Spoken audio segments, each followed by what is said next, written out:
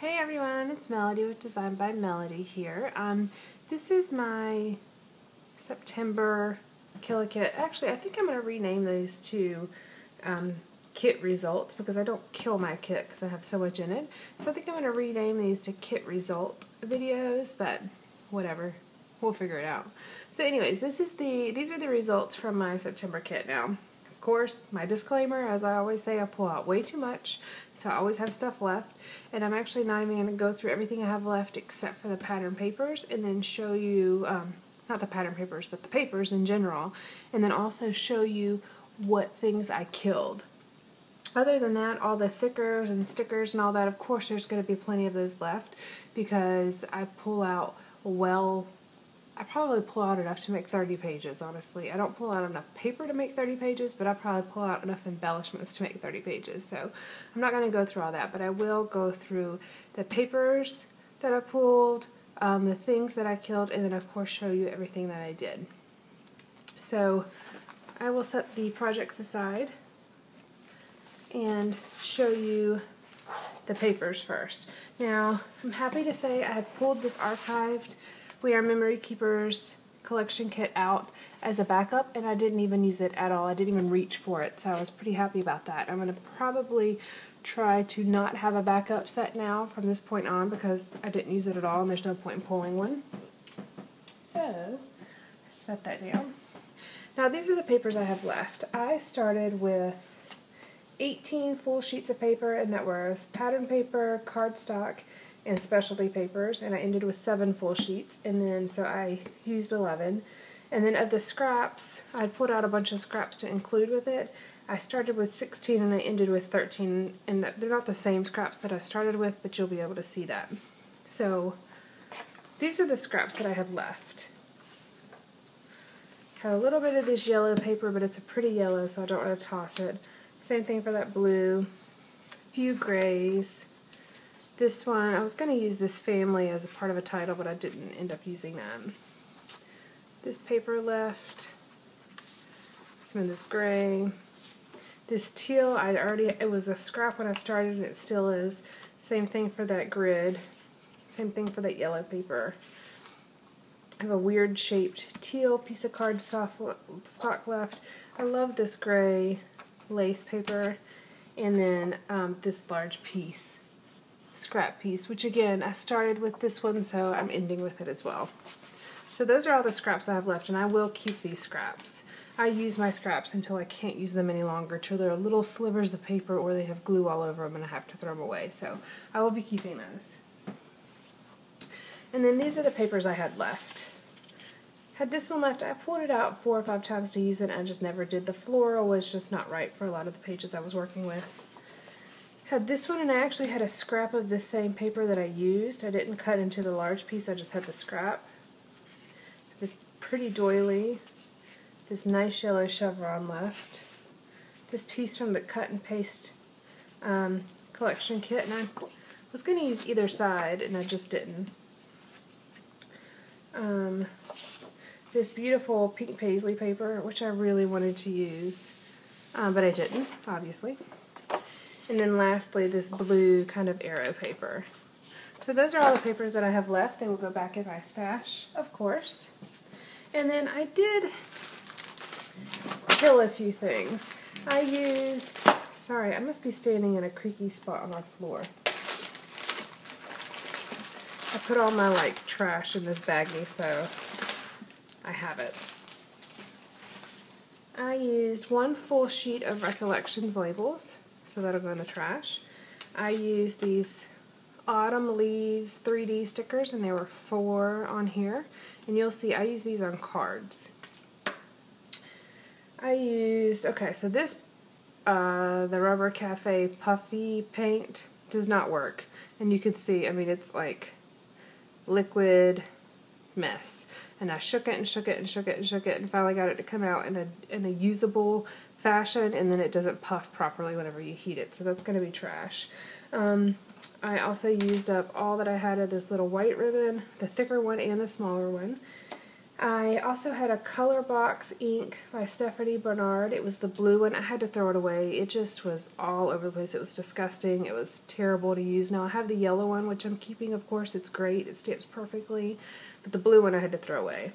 I used up the rest of one washi tape. Of course, I didn't use it all on the layouts here, but I finished it on these layouts.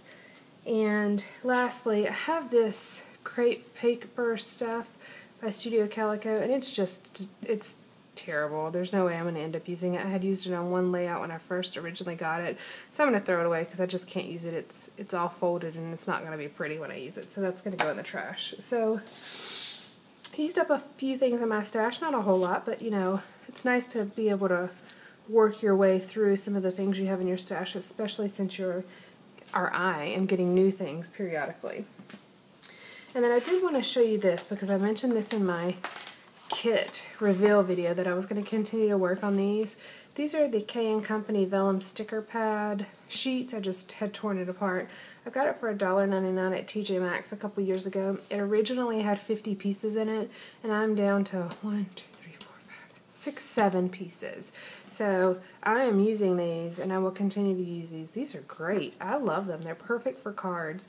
There's a lot of sentiments on here that are pretty standard and universal, like way to go, yay, yippee, hooray, good for you, and congratulations.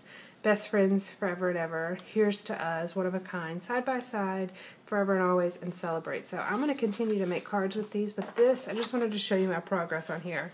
We're from 50 down to 7, so I'm excited about that. Now what I created, let me throw these away. Excuse me. Alright, so what I created, I have 21 total projects that I made. 2 are other things. Okay, just wanted to make sure it was still recording. Okay, so 2 are other things. I have 11 layouts and 8 cards. And one of the cards you're not going to see because I actually gave it to Ernest for his birthday.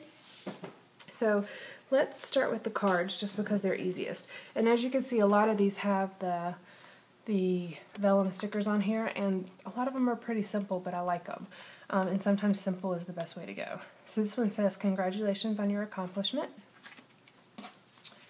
This one I used my tile stamp letters that I have a demo for. It should be posted right before this.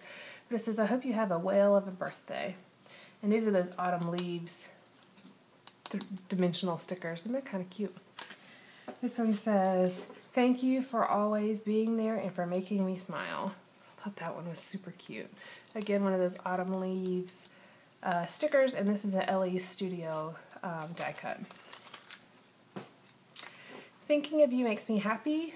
I did a stamped background, have some of those foam stickers, and another one of those die cuts. Oh, and this is specifically for my brother-in-law. There's no way he's going to watch my YouTube videos, so I don't mind showing this. It says, happy birthday to you, happy birthday to you, happy birthday dear Eric, happy birthday to you. So. And then I did 2 that were kind of set up for a gift card. It says to the new Mr. and Mrs., and it has a place to put a gift card. Sometimes I have a difficult time using up these pockets, so I liked finding different ways to use them. Here's another one that's for a gift card. It just goes right in there, and it says, wishing you a bright and successful future graduate. So that's a graduation card. That one's not my favorite, but I mean, it's not bad either. And then this is the last card other than the one I gave Eric, and it said, to Ernest for his birthday. It says, another year has flown by and you are another year older. Happy birthday to you. So, let me just show you.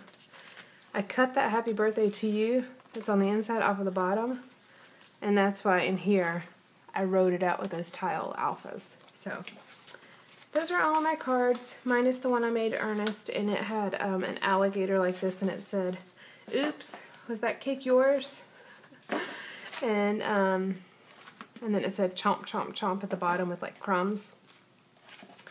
And Ernest doesn't really eat cake, so it was perfect for him, and we made him a bunch of birthday cookies instead for his birthday. And so on the inside it says, sorry we ate your cake, but we made you cookies instead. So it fit with what we were doing. Okay, these are the other two projects I did. This is a little file folder, and again, sometimes I have a difficult time figuring out how to use these, so I was really happy with the fact that I found something for this, and it's perfect for my scrapbook. I have a process video for this, not for this other project, but for this one. And what it is my mom writes Kaylin letters and postcards pretty frequently. And so I just thought he treasures these. I mean, he keeps them in his room and memorizes them and reads them. I say, quote, reads them, since he can't read yet. And so he treasures these. So I wanted to have a little pocket to stick them in. And he has, I think he has one from last year, but most of them are from 2005 because now he's kind of starting to recognize words and start reading.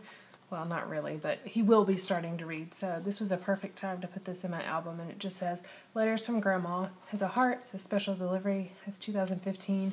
And I did a washi tape border so I could punch new holes. So that's perfect.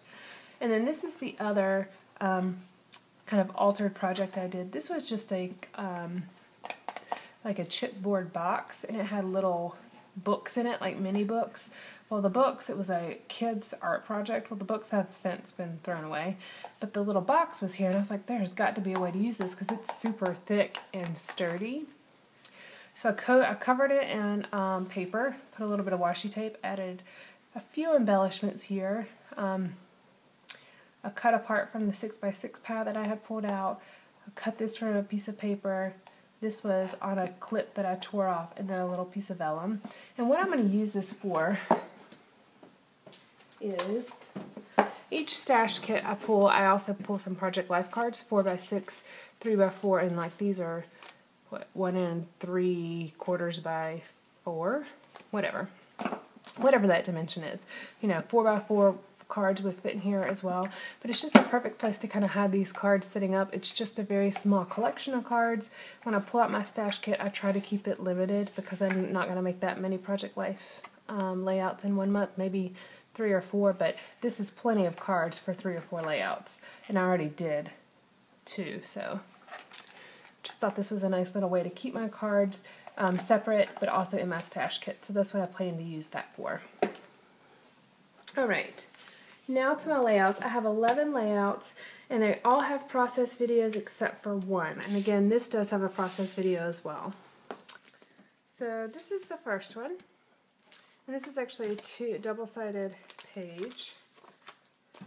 And it's just a small insert. It says a few of my favorite things. And again, all of these have process videos except for one, and I'll tell you which one that is. So I used up that honeycomb paper on the back and a lot of this Silver Star acetate paper that I had. I was very happy with this. I love how this turned out. And then the back side is going to have this journaling spot here once I get ink from my printer, which I still haven't done. And I'm going to type up our little fair story that, you know, our little story of how we go to the fair every year, the things that we do while we're there. I started thinking about it. This is going to change. I mean, we do the same thing sort of every year, but it does change slightly. So in 30 years, can you imagine how much it would have changed over time? So I'm going to get that story down. I won't write this story every year, but I haven't written it completely yet at all. So this is the last layout that I did. I think I'm going backwards in my layouts, but this is the last layout I did, and it's titled You and Me. I love how this turned out. I had a diagonal stripe background paper, and then I used a couple other pieces to kind of fit into that pattern. Love that one. I'll just set it on top. This is the one that I do not have a process video for. So the reason I don't is because it had the preschool address on here, and I just didn't want to have to worry about, you know, the address to my son's preschool being on the internet. I don't know, I'm a little weird about that sometimes, so, but I used a lot of my scrap pieces of paper on this one and just pieced it together, and it has the camp program, the one that says Dino Delight. That was the one that he was in this week, and then he got kind of a camper update from school, so it just says Camp Memories, and I have that documented. Then there's this one. This is the Project Life Part 1 to my July 2014 page, and I love this one. I really love how this turned out with the teals and the grays and the reds. I just think it's so cute. I really like it. And then this is the Part 2. Now they will not be side by side in my album because I'll have all my 12 by 12 layouts in between and my other inserts in between, but this is the second part of it. And I had 4 pictures that really weren't the best quality, so I tried to keep the middle row nice and simple and clean looking, so I was pleased with how that turned out. 12 by 12 layout. I love this background paper, but I had this large piece of memorabilia, which was a pilot certificate. So I kind of played around with this, and I have a little bit of hidden journaling here. Oh, also, on this page I have some hidden journaling. Not that they're private stories, it's just the journaling didn't fit on the face of the page. And I actually have a stamp on the back of that one. So, there's that one. This one was a very simple layout. It's titled Family History, and it's a picture of my grandmother. And this, I was trying to figure out when this would have been, but it has got to be before I was born, because my grandmother has had snow white hair for as long as I can remember. And I remember pretty young, because I remember my great-grandmother still being alive. So this has got to be before 1984, which is the year I was born. There's this one that says, noted, and he's clumsy like Mom. Love this, the way this layout turned out. There's some flocking on these birds, which is really kind of nice. It's a nice texture in person. Really love that. And I love the colors of this one. This is Fair Food Makes Me Cheer. Just clapping while he's eating nice fried foods. And then the last, or really the first layout, because I showed these backwards, was the starting on the 90-day challenge, and this is kind of a weight loss journey that I'm doing, and I thought a way to keep myself accountable was to put it in my scrapbook and share it with you guys. So